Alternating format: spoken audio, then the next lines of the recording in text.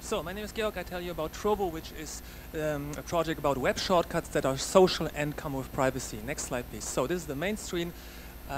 We can type in things like YT kitten, next slide, and it brings us to the YouTube results page for kittens.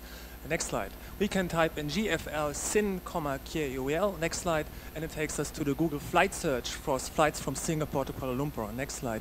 We can type in FR3, which is French dictionary, next slide. It takes us to the French-English dictionary about the translation for tree. Next slide. So as you see, it's a project similar to the DuckDuckGo banks, or the YapNap service, or Searchilo, or FindIt, and also the browser has sometimes inside such a functionality. Next slide.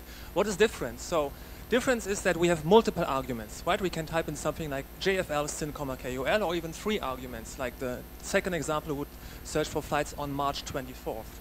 Or we can even, like this, these arguments can be typed. So we can also, instead of a date, we can type an MO and it will map to the next Monday. Next slide. Another difference is the French dictionary. So we have namespaces and variables. Now the problem is when we search for a dictionary, do we want the French English or French German or French Polish? Depends on the language we speak, right? So this is why in Trovu we have namespaces, so the same shortcut can be used in different namespaces. I as a user can subscribe to a namespace and then I get the shortcuts for my language and for my country. And there are even also namespaces for every user. Next slide. The most biggest differentiator is privacy. Trovu comes with full privacy because all the processing is done within the client. So no search query is sent to the Trovu server. Next slide.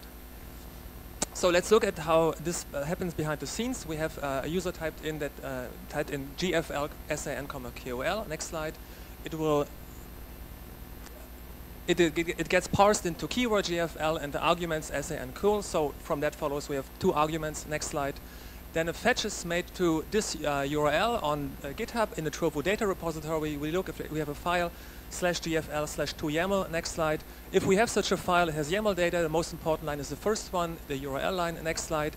So we see this is the URL line with placeholders, and we have a from placeholder, a to placeholder with some also transformation happening. Next slide. So this is translated into SAN KOL, uppercase. Next slide. And the user is taken to their results page. Next slide. So of course it's a bit more complex. We have namespaces, we have different fetches, more fetches than only one, and we have also personal shortcuts. So your GitHub repo can be a namespace and you can subscribe to other people's namespaces. Next slide.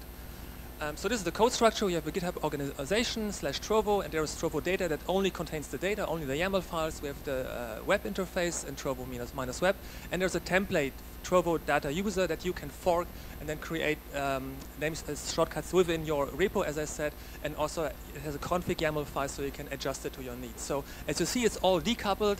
This is why it's not just a project where you like, I drop some export data that you can use, or some API nodes, the ecosystem, like it's for multiple usage designed first. Next slide. So how can you contribute? You can add some data. Now it's much Germany focused because I'm from Germany, so you can add shortcuts for your language, for your country. Dictionaries are missing. You can also add shortcuts to documentations about your favorite programming API, and so on. Next slide. We can also help to improve the front end. So right now it's made in Bootstrap 4 and pure JavaScript. So there's multiple options to make it in Vue or React and so on. Next slide. And you can also create new front ends. So you only need to interact with Trovu data. It's all YAML files. It has a Git. It's on Git, so you can pull it regularly. We can set up a webhook for you, so you are always up to date with data. And then you're fully free in your favorite programming environment. So iOS, Android, browser plugins, and so on. Next slide. So this is the last shortcut I invoke, QR TrovuNet, and this is the page you can look up for more. Thank you. Very cool. Thank you very much.